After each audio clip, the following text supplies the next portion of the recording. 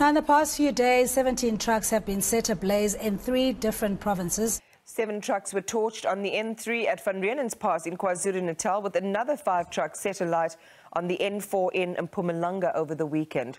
It's not the first time that trucks have been targeted, and the Hawks are now investigating what appears to be coordinated attacks. Earlier,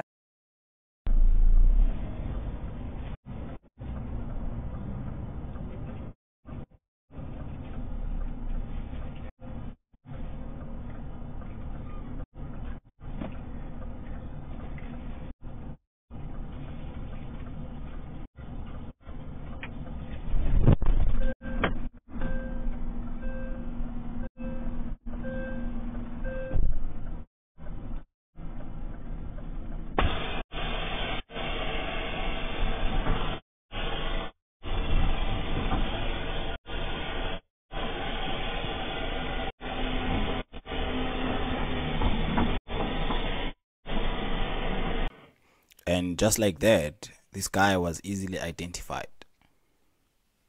The guy in the video, the one who's doing this senseless crime, he did a video a week before he did the senseless crime. So in the video that he did a week before this crime, it's a video of him in his own truck, not his own truck. He's actually a truck driver as well. So he did a video there, and then fast forward, that video was then linked with the video from the footage. So here's the picture from the video that he took himself.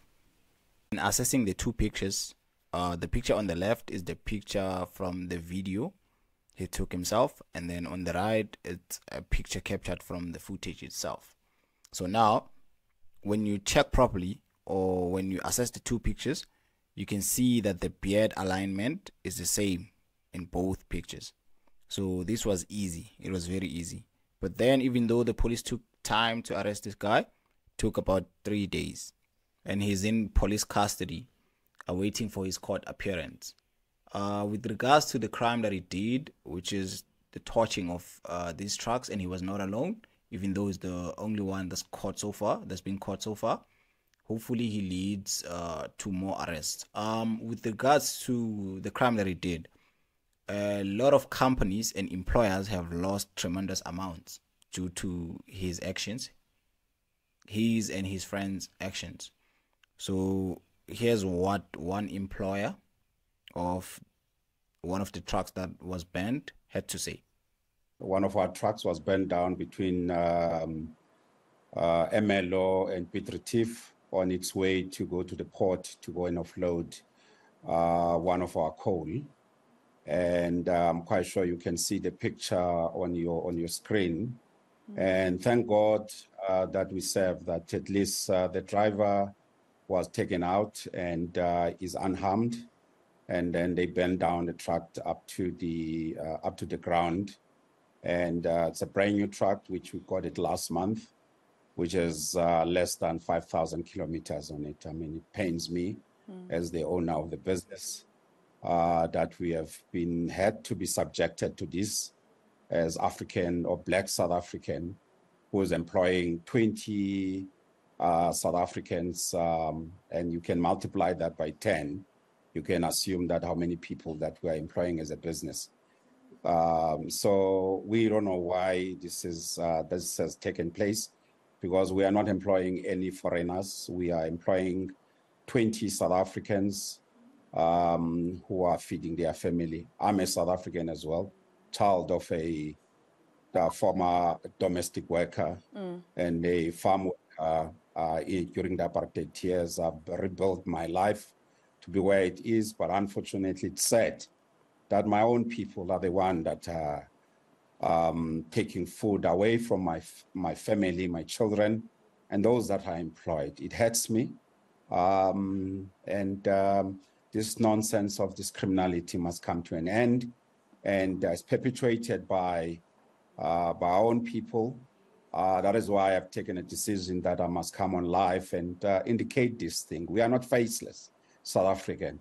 We are not just numbers. We are not just statistics. I'm a Black South African from George who grew up in a farm Yeah. who has worked hard to be where I am and creating jobs.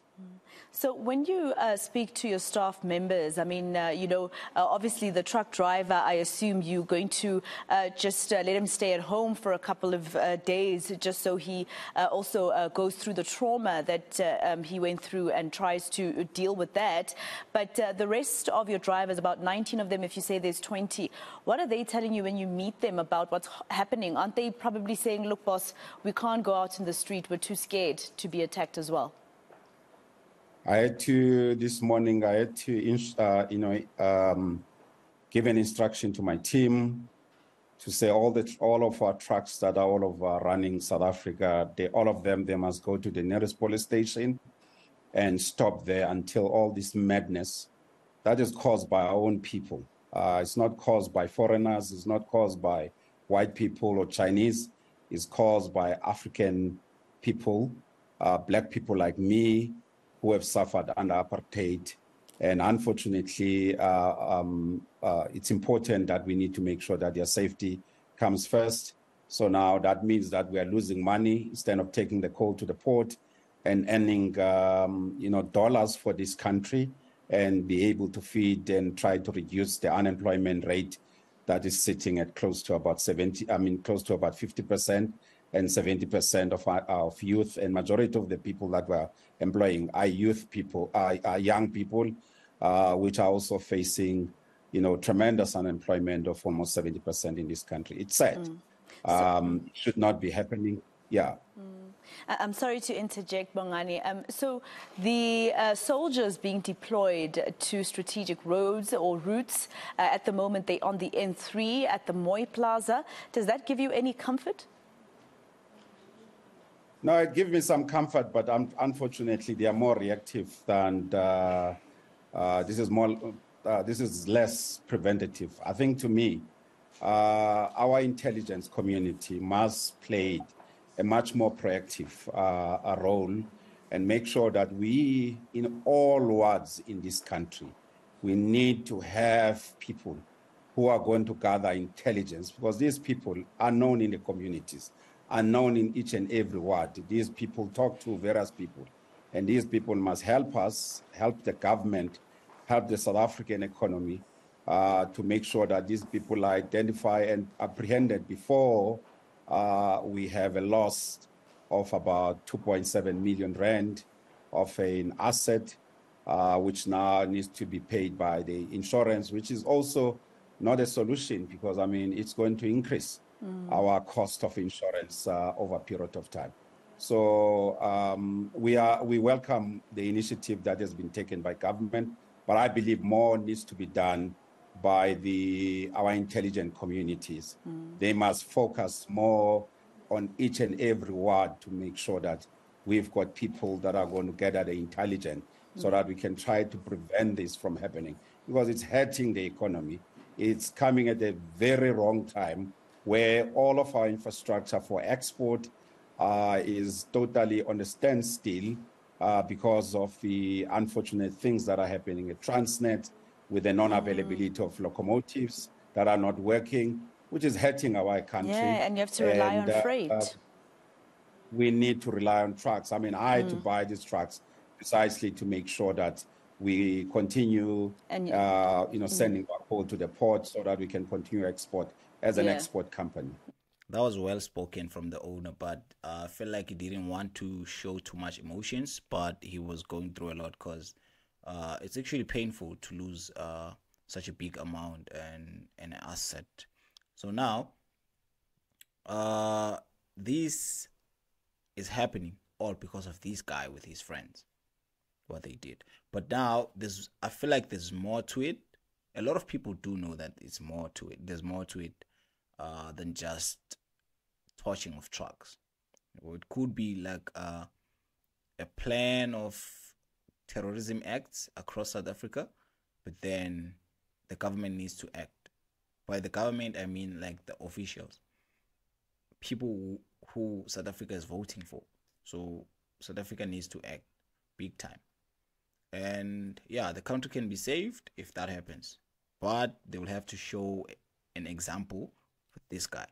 So drop your opinions in the comment section and let us know what do you think about these main problems that we're facing in South Africa. How can it be solved? How can it be stopped? How can it be prevented from happening in the future? Yeah, like, comment, subscribe as well to grow the channel.